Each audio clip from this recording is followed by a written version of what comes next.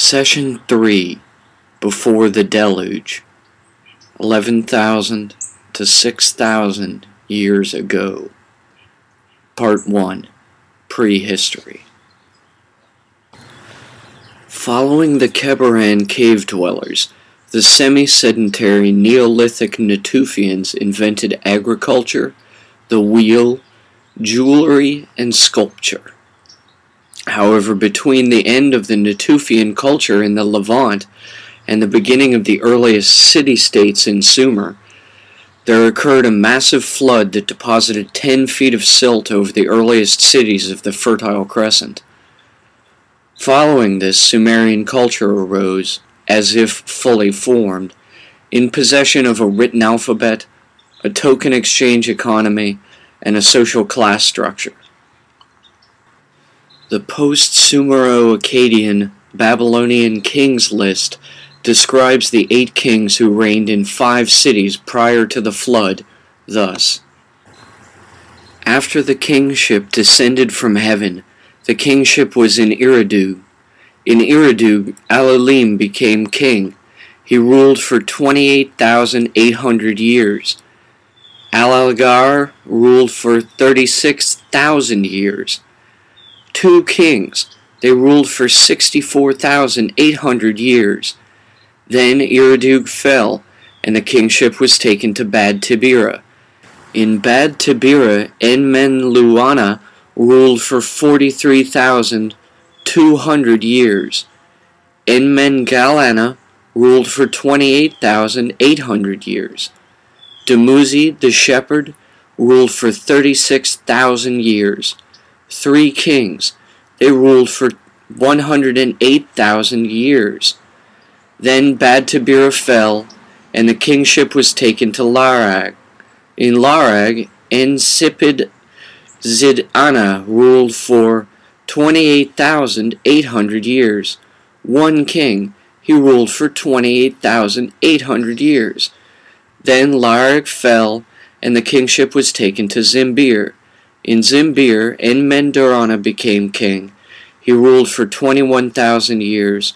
1 king. He ruled for 21,000 years. Then Zimbir fell, and the kingship was taken to Shurapak. In Shurapak, Ubarotutu became king. He ruled for 18,600 years. 1 king. He ruled for 18,600 years. In 5 cities, 8 kings. They ruled for 241,200 years. Then the flood swept over. As we have seen, the most likely candidates for these 5 proto-cities are 1. Eridu, the area of Ain Akri, Ain Malaha, and Abu Harea in the Levant. 2. Bad Tibira, the area of Nevel Kore and Gobekli Tepe in northern Mesopotamia. 3. Larach, the area of Jericho and Asikli Hayuk between the Levant and Mesopotamia. 4. Sippur, Katul Hayuk in northern Mesopotamia. 5. Shurapak, near Ain Ghazal between the Levant and Mesopotamia. As I will seek to demonstrate in this lecture, these 5 Neolithic sites in the Levant region correlate to the towns in the Babylonian Kings List because the 8 given names of the priest kings who ruled in each also correspond to certain of the pantheon of city-state deities in Sumerian culture. Thus, the kings of ancient villages became deified into gods by the empires that arose after the flood. Session 3A, the Annunaki and Nephilim in Sumerian myth, from prehistory to 4,000 years ago.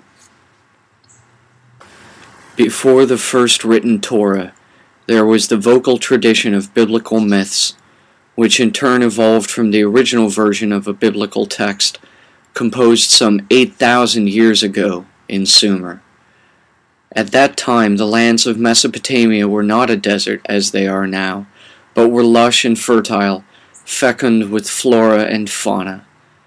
The Sumerians codified the first collection of religious myths, which preserved explanations from prehistoric times for how the world of that time had come to be. For example, this proto-Bible described the reason the Fertile Crescent dried up into a desert as due to a nuclear war between the pantheon that occurred in the region at the end of the Sumero-Akkadian Empire and the beginning of unified Babylon. This work describes aeons of prehistory in much more vivid detail than the Babylonian Kings List's simplified format. According to the Sumerian Bible, the so-called Book of Enki, the priest-kings of the prehistoric Neolithic settlements were actually extraterrestrial biological entities from a distant brown dwarf sister star to our own sun. They lived on a planet the Sumerians called Nibiru, but by the time of the writing of the Babylonian version of Genesis, the Enuma Elish, the name Nibiru was replaced by the empire's patron deity's name, Marduk. According to the Sumerian Bible of Enki, there were a long line of kings who reigned on the planet Nibiru prior to their discovery of life on our planet, Earth. Finally, it was King Anu, in pursuit of the criminal Alalu, who landed here and saw the potential for interplanetary cultivation by his alien species. Beginning from the earliest carvings in the late Paleolithic, such as the heart-shaped lovers of Ain-Akri and the Ain-Gazal double-headed dolls, we see the motif of the crossbreeding between early hominids and alien gods being portrayed according to the Sumerian interpretation. The earliest Sumerian artifacts show these EBEs in vivid detail. They portray them as the prototypical male and female precursor of Adam and Eve from Genesis. The male has an elongated skull and enlarged, empty, black, almond-shaped eyes. The female has reptilian facial features and nurses a child almost resembling a humanoid dinosaur. The Sumerian Book of Enki tells of how the children of King Anu, Prince Enki, Prince Enlil, and Princess Ninlil, came to Earth and cultivated the early hominid species into the form of the Natufian Neolithic culture. It calls this royal family the Annunaki, meaning the Watchers, the original pantheon of Sumer. Those offspring of this royal lineage that were born not on Nibiru but on Earth were called the Nephilim.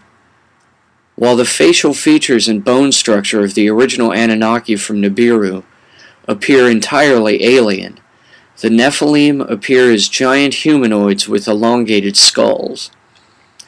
It is from the era of rulership by the Anunnaki we credit the discovery of agriculture and art. However, it is from the era of reign by the Nephilim that we trace the origins of writing and the arts. The myths describing the origins of agriculture and animal domestication as gifts from the gods date to the era of the Nephilim rulers, the aliens who were born on Earth.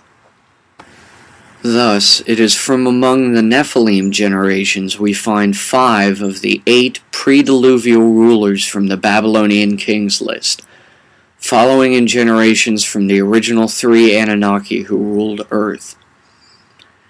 These 3 original gods established their kingdoms in 3 regions.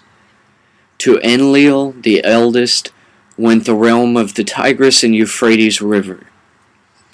To Enki, the younger prince, went the realm of the Egyptian Nile River. To Ninlil, the princess and goddess, went the realm of the Indus and Ganges rivers in the Orient. Of course, by the time of the drying out into a desert of the Fertile Crescent, following the great flood of the Mesopotamian region, the 3 great civilizations had long since developed their own unique cultures, class structures, and metaphysics. By the time the terrestrial Nephilim ruled these regions, Inanna, the granddaughter of Ninlil, ruled the Vedic Aryans, the later Indo-Europeans, in the Orient. Ningish-Zida, the elder son of Enki, ruled Egypt, and the Babylonian patron deity, the younger son of Enki, Marduk, was the god over the culture of Babylon. It was Marduk who would later become Ashur, and in modern times is called Ahura-Mazda, the father of Zoroaster, and the god of Zoroastrianism. It was said that, following the nuclear war between the Nephilim that left the Fertile Crescent a desert, when Marduk killed Inanna, whose name in Vedic was Kali, Ningish-Zida, whose name in Egyptian was Thoth, fled to the lands we call today South America.